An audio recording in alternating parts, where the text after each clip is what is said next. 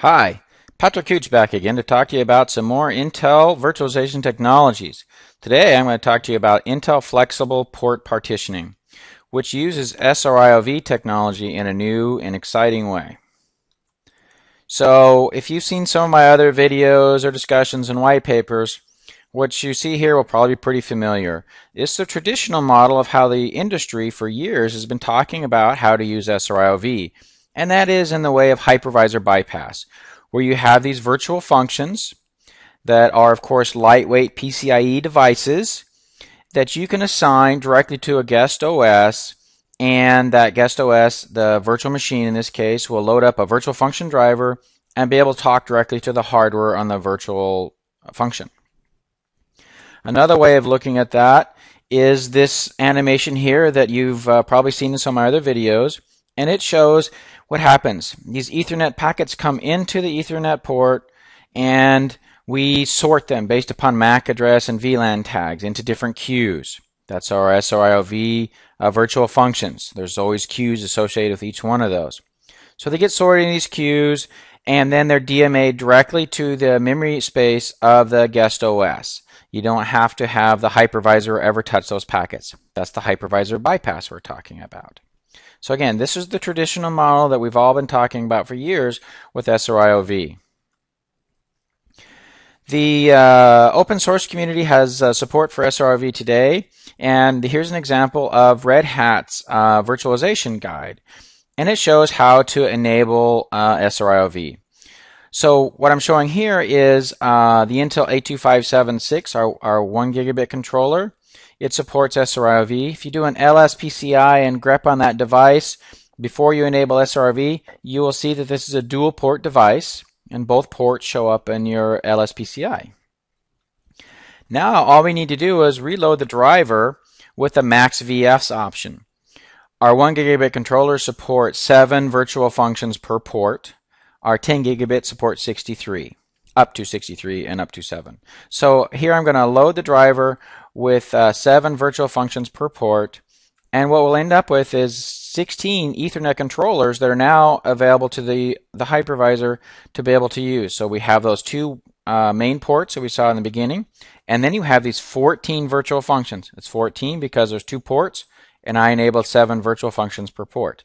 So we have these 14 virtual functions that all the documentation says, you can blacklist those, and then you can assign them directly to your virtual machines for that hypervisor bypass functionality.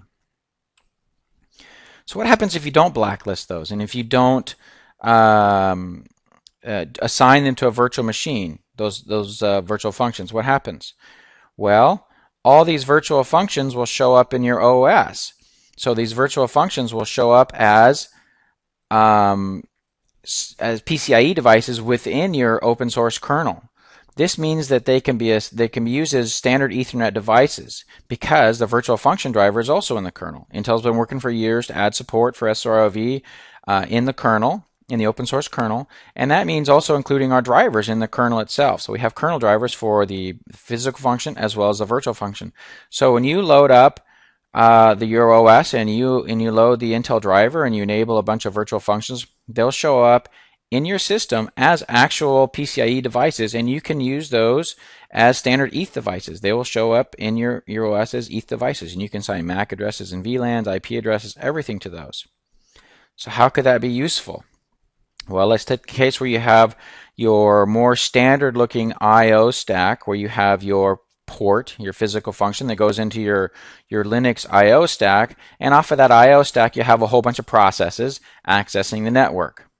Well, what happens is these virtual functions are available, right? And as I said, they show up in your OS as devices because your virtual function driver loads for each one of those. You can assign specific surfaces to any one of those devices that show up because they show up as standard ETH devices in your Linux OS.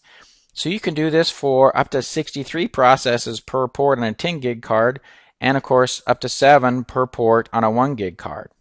What does this buy you? Well, it buys you an immediate quality of service because each one of these virtual functions is serviced with our internal round-robin scheduler. This is in hardware. So this means that your backup process, for example, can't use all the pipe. It can't use all the bandwidth and starve all the other processes. I'm going to actually do a demonstration of this right now to give you a better idea of how this works. What you see here is a GUI that I wrote that just graphically displays the amount of Ethernet traffic going to one of there's 6 different processes here. So this is an example of what could be going on in a server with a bunch of processes all using a single 10 gigabit Ethernet interface. So we have, in this example, we have some iSCSI traffic, we have backup, we have NFS, we have some management traffic like SSH and remote desktop, and then we have a couple of virtual machines that are running. So this is a mixed environment here. In this example, we can see that backup here is using over 9 gigabits of the 10 gigabit connection. This is essentially starving all the other processes for Ethernet bandwidth. And this could be a pretty real problem, because if you have a process that uses the Ethernet connection for something, it could potentially monopolize that pipe if it's a high priority process or things are configured incorrectly. And one of the disadvantages of that is that you may not be able to get in with your management traffic. Consider that a lot of new server designs are putting down 10 gigabit Ethernet as the LOM, as the LAN on motherboard, as the connection on the actual server board. Whereas traditionally that's been a 1 gigabit port that a lot of companies use for their management traffic, for getting in remotely to the system.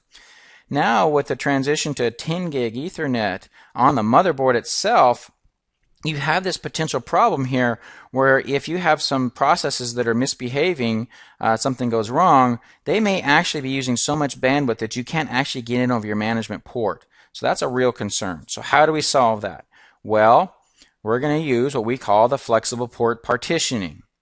And essentially what I'm going to do is I'm going to assign each one of these processes to a virtual function. Now watch what happens.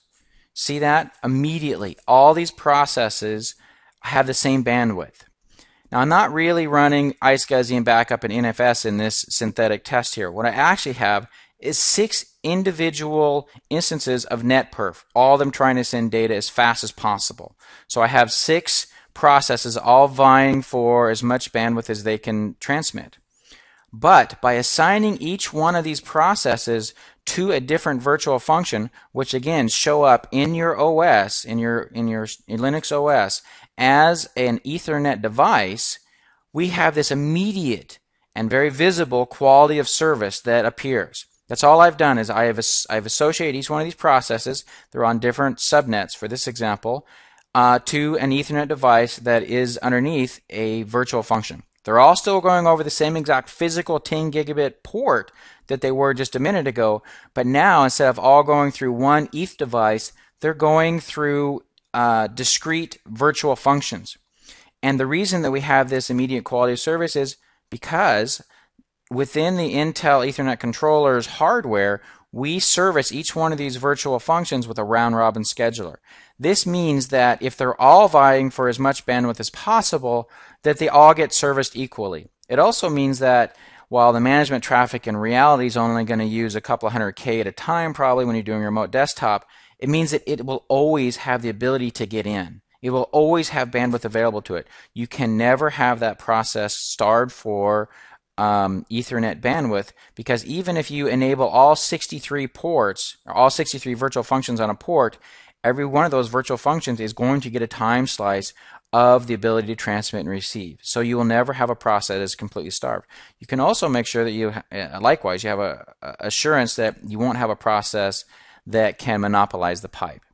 Now this doesn't mean it's not flexible, because all this bandwidth is shared. So if management's only using 100K, for example, instead of the 1.6 gigabits that it's using right now, that extra bandwidth is available for all the other processes to use. What you see here today, the ability to have this transmit and receive fairness with this quality of service in the hardware, is available today. as of September 2011, is available today in almost all of the open source distros. So that's your Red Hat, your SLES 11, your Ubuntu. All these that support SR-IOV have the ability to do what I'm just showing you today, because Intel works with the kernel to add support to the kernel for this functionality. It's available in all the distros that pick up the latest kernel. Now what I'm going to show you, the next thing, isn't available in any distro today, but it will be soon. What I'm going to show you is the ability to rate limit any one of these virtual functions. I only have 6 here. This is a 10 gigabit pipe. That means that on this port we can do 63 virtual functions if we want to. I'm doing 6 for simplicity's sake. So what happens if you have all this running in the middle of the day? You may not want backup to be using 1.6 gigabits during the middle of the day, because that's, you know, your high processing time for your web server or your database or whatever. But you still want backup to run because it's an important process. So let's rate limit backup.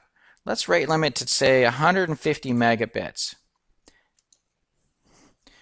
What you'll see is backup was now rate limited to under 150 megabits, while all the other processes got an immediate jump in their available bandwidth that they're using.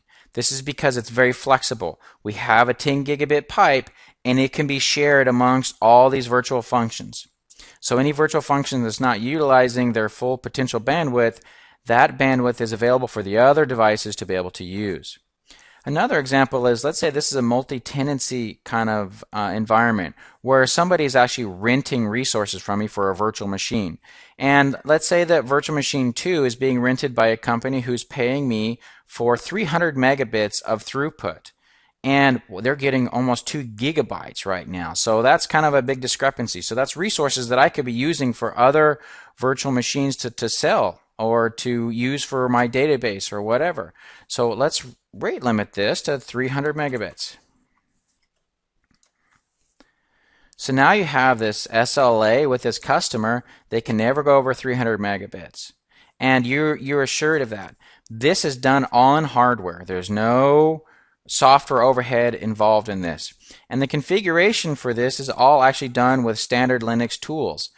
Intel works with the open source community to add support for all this SR-IOV functionality in the kernel and in the Linux tools. So the ability to do the rate limiting is done with the IP Route 2 tool.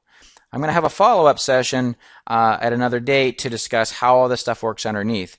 For now, just be assured that everything I've shown you here is real, and the GUI is just something I wrote, and underneath it's just doing an etool-s to get all these statistics. So to summarize, Intel Flexible Port Partitioning is the name we've given to the ability to partition up an Ethernet connection using SR-IOV. This ability is not just limited to a virtualization environment. You can do this in a standard Linux-based OS.